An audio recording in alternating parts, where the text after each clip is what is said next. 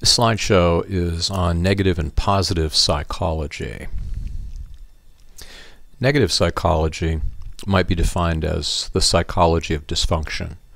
It's probably what we all think of when we think of people who are not doing very well and who need to see a psychotherapist, a counselor, a psychologist, a psychiatrist.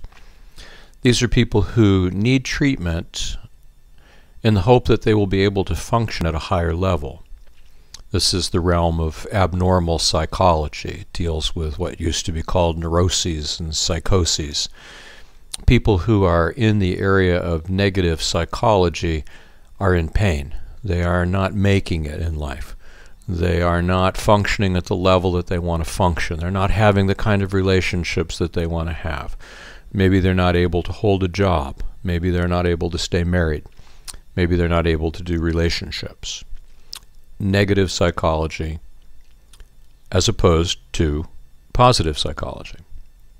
Positive psychology might be considered the psychology of normal people, that is to say, functional people, successful people, people who are doing well in life, who have jobs, who have families, who have homes, who have money in the bank, who are functional, successful, capable people.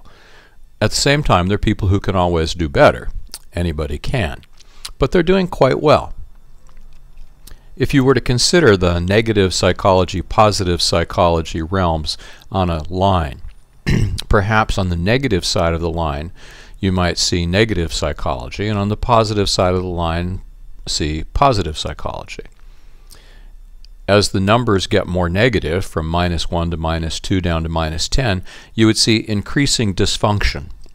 So that, for example, a person at the far left of the line might well be institutionalized, unable to cope. These are people who are hearing voices. These are people who are so anxious and so decompensated that they really aren't able to carry on a normal life at all.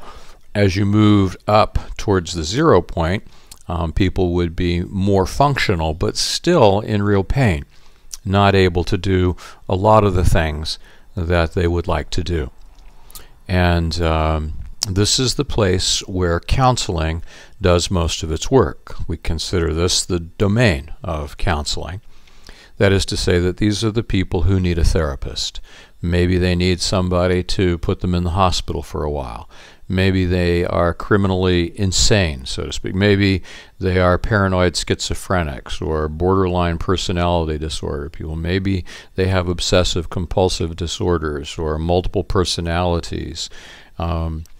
These are people who may need medication, who may need hospitalization, who may need talk therapy.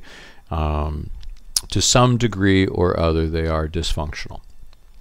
On the positive side of the 0 point, you have people who function quite well. Nobody would ever say that they were mentally handicapped in any way, that they were mentally ill, that they had a problem, a mental disorder of some kind.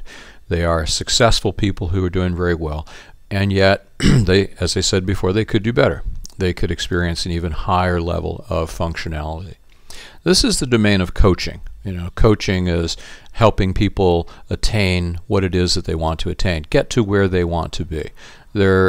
While these people are functional and successful, there's a gap between where they are and where they would really like to be. And they would like to close that gap and to reach a little higher. So that if you were to consider psychology, you might look at it as divided into two main worlds, the world of negative psychology and the world of positive psychology. And then if you were to look at positive psychology, you could probably call this the world of flourishing. That is to say, people who are flourishing in their environment. They're doing well.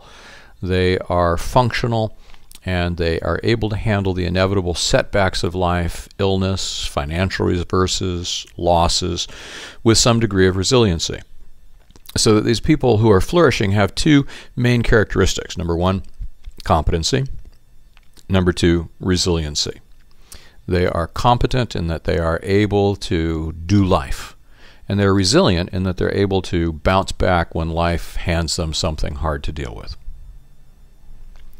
If you're interested in additional study in this issue, I can't think of anybody better to refer you to than Dr. Martin Seligman, who's a professor at the University of Pennsylvania, the founder of Positive Psychology, the Institute of Positive Psychology and Positive Therapy. You can either Google him, or you can go to Amazon and look for books by his name or our local library.